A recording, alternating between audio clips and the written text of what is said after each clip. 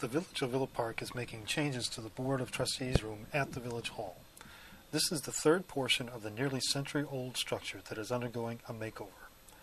What is changing is the appearance of the room, starting with the dais base that has been stripped and covered with a wood face. Accenting the new appearance are trim pieces on the corners and at intervals around the bottom. A large screen that was used to project data and images for a presentation has been taken down.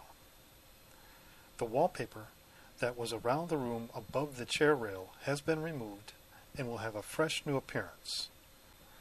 The entire room will have a fresh look, including around the seating area where citizens watch boardroom proceedings. The work will result in a dramatic new appearance of an important space that has not been changed in many decades.